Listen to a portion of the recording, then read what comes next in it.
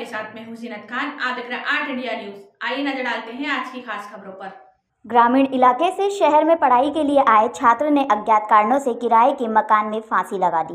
मृतक छात्र भंवरकुआ थाना क्षेत्र के अभिनव नगर में अपनी बहन के साथ रहकर MSc की पढ़ाई कर रहा था, लेकिन बहन रक्षाबंधन के बाद से ही गांव गई हुई थी। मृतक छात्र यहां कुछ दिन पहले ही गांव से एडमिशन के लिए आया था। अचानक छात्र ने आत्महत्या जैसा कदम क्यों उठाया, इस पर पुलिस जांच कर रही है। दरअसल इंदौर भंवरकुआ निवासी रितेश पिता भारत सिंह मंडलोई ने किराए के मकान में फांसी लगा ली है। युवक पढ़ाई में होशियार था और इंदौर में रहकर MSc कंप्यूटर साइंस की पढ़ाई कर रहा था। अचानक छात्र ने इस तरह का कदम क्यों उठाया है, अब तक इसकी जानकारी किसी के पास नहीं है। फिलहाल पुलिस ने मोबाइल जब्त कर जांच शुरू कर दी है।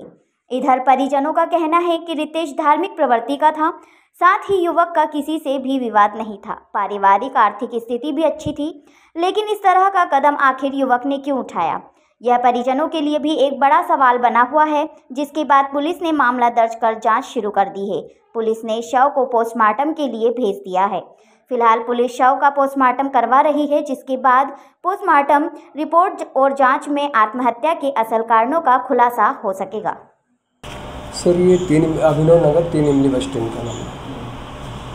3 इमली बस स्टैंड अभिनव नगर है।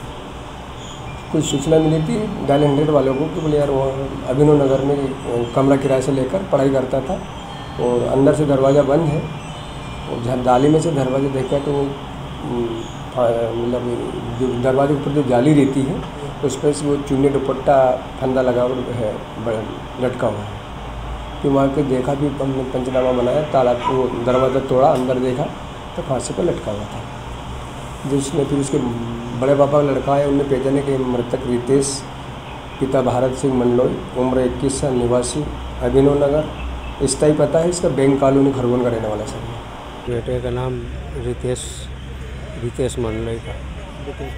क्या करता था ये यहाँ पढ़ता था सर, होलकर कॉलेज में पढ़ता है और कंप्यूटर साइंस से पढ़ रहा है। पढ़ने में होशियार था, पढ़ने में समझदार, हर मामले में टैलेंट था, धार्मिक प्रवृत्ति का था। ये कदम ऐसा क्यों उठाया पता नहीं चल रहा। कुछ इसके पहले जो कुछ जानकारी मिली आपको, कैसे पता चला कि इस तरह का कदम उठा लिया, क्या किया है इसमें? पता तो मुझे जो मेरा काम था ऑफिस में था तो बालिका ने फ़ोन लगाया तो भैया जो है रूम पे है इंदौर में और दरवाज़ा नहीं खोल रहा है वो। बस इतना मैंने सुना तो मैं जो है कार लेके नहीं आ गया। यहाँ आके क्या 3 घंटे में आ गए यहाँ। जब तक मेरा मेरे बच्चा और भांजी जो है यहाँ छोटे भाई का लड़का रहता है वो यहाँ ले आए थे। पुलिस कार्रवाई के द्वारा उसको बाहर से निकाल के उसको यहाँ ले आए थे। जब तक PM रूम में मैंने फिर आके उससे मुलाकात की। आप क्या करते हैं खरगोन में? टीचर हूँ सर। टीचर हूँ, गवर्नमेंट टीचर। चलो पापा। बच्चे ने कभी बात की इस तरह की कुछ के किसी तरह से परेशान है? कुछ भी नहीं सर, थोड़ा भी नहीं, कुछ भी नहीं मालूम था, कहीं से कहीं तक नहीं था, बेफिक्र थे।